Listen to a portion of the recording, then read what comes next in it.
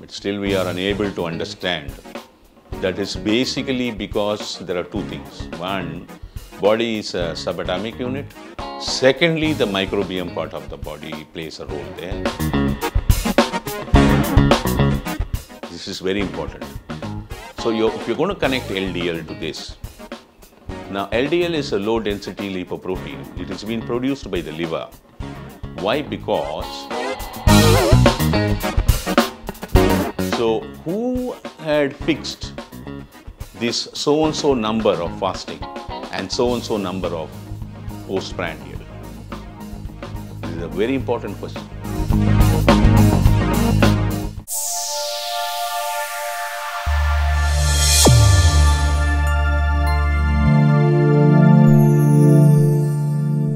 Type 1, type 2, gestational, and I don't know how many more are there. Is there really a cure for all these diabetes? So many medications to keep it at bay, but do we really have a solution for this? Welcome to Dr.C.K.Nandagopalan YouTube channel. I'm your host Susan, and I have here the star of the show, Dr. C.K.N. Welcome, doctor. Yeah, hi. So you want to know what are the types of diabetes? Yes, doctor. So that's going to be crazy. Oh. Okay, you have this type 1 diabetes. Type 1 diabetes, what they say, the pancreas is a major organ for our glucose metabolism, which produces insulin and amylin, glucagon, and somatostatin, and so on. So they control the whole show there. They're the hero. And if insulin production is not good, so they say that the tool to transport sugar is not found. So sugar tends to rise in the blood. This is modern science understanding. If the insulin production is fine, the pancreas is working well and all that kind of thing. So now, in spite of that, they call it as insulin resistance or whatever. So the insulin is enough there required, but not able to transport glucose, whatever you call it. That is type 2. Gestational, this happens during pregnancy period, and it settles down after that. Previously they had there's something called latent diabetes, which come in the middle age or something like that and all. Now they don't give much importance to that. Then you have this juvenile diabetes, which hits you in the younger age, as the child was born or whatever, in a 1-year-old, 2-year-old, 3-year-old, 5-year-old. What causes juvenile diabetes? Juvenile diabetes, today they say pancreatitis, they call it. Pancreas are not functioning properly. Enough of insulin, amylin is not being produced, so it's more of a type 1 diabetes, they call it. But we have to, really put efforts to study thyroid here.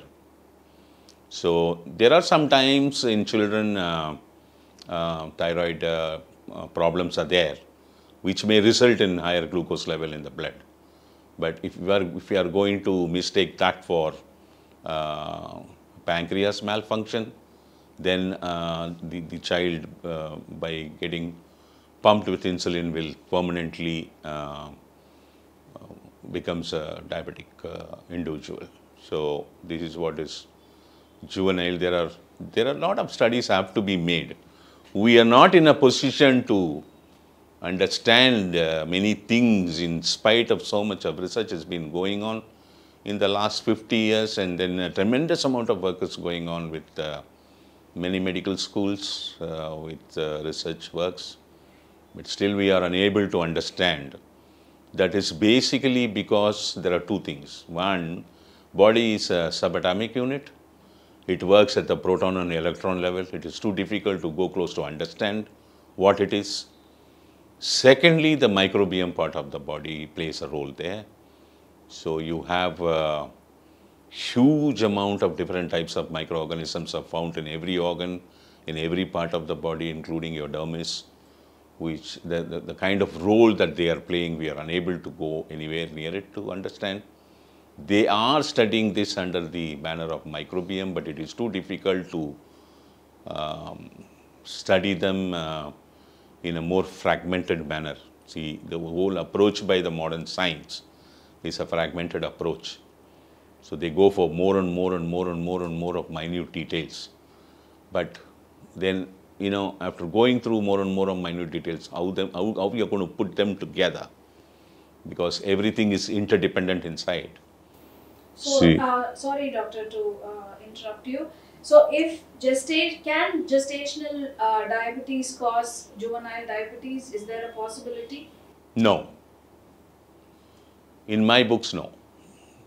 Whatever that I have understood going through many things, first of all, diabetes mellitus is not a disease. It's not a disorder.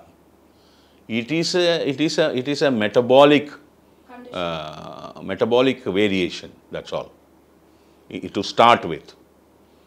So, if they talk about metabolic syndrome, I want you to understand what is a metabolic syndrome. Metabolic syndrome is 5 reasons if they find in your body, then they declare that you have metabolic syndrome. These disorders, disease, syndrome, all this coining of the words, they confuse you. Okay, we call it a metabolic syndrome. What it is, the 5 things. One is accumulation of fat around your waist. You're putting belly or adding weight or whatever it is. Second is increase in hypertension. The third is increase in fasting glucose. The fourth is lowering of HDL cholesterol. The fifth one is a higher part of LDL cholesterol. These 5 things are there. They call it as a metabolic syndrome, and they call that you are a pre-diabetic and you are heading in for diabetic. So what my question is, if you find these things, and why don't we have parameters to correct this person with whatever techniques what we have, and then make sure that he doesn't go into diabetes mellitus? That means if we cannot do that, then this metabolic syndrome of these 5 parameters, what we have understood is correct or not. This is very important. So if you're going to connect LDL to this, now LDL is a low density lipoprotein. It is being produced by the liver. Why? Because LDL is needed in the blood, because when the photosynthesis happens in the skin, when the sunlight falls and the photosynthesis happens, where LDL is used and vitamin D is produced, which is very important. So the liver is producing LDL. If you are going to shut yourself inside closed rooms and you're not going to expose yourself to sun, then photosynthesis doesn't happen, LDL is not consumed. Then body, when it understands the vitamin D is low, they send command to the liver, say we need vitamin D. Liver doesn't know how much of LDL is there in the blood. He has already produced and given, it is not used. So liver gets a command and he knows only one thing, to produce and give. So he starts producing and giving. You are not exposing yourself to sun. So LDL is not getting spent. So that's going up. So how do you connect this to this diabetes mellitus of glucose imbalance? This is a question. Like this, there are a number of questions are there, technically speaking. If you're going to go too deep technically, we won't be able to connect. Type 2 diabetes, again a big challenge, in the sense like when the insulin is there, why the insulin is going, inactive in transporting the glucose to the human cells, that becomes another big problem. There is a particular action happening in the liver as they receive all the molecules of the food absorbed through the portal vein from the intestines. They scan it, and there are human conversions required for the cells to accept. This is one area which we are still struggling to study. The second part of it is the signaling systems. So the human cells work with signaling systems. So now they are going deep into exosomes and studying the intercellular communications and all that stuff, which is one part of what is happening inside, and how you are going to connect that to major things to understand certain imbalances, what's happening inside, is going to be a puzzle again. So these are the type 1 diabetes, type 2 diabetes, gestational diabetes, and then, and more so, the very controversial stuff here is the number game. So who had fixed this so-and-so number of fasting and so-and-so number of postprandial? This is a very important question. Why it is a fixed one when you know geographically the human species living around the world having different types of food and nutrition and different type of culture and other things.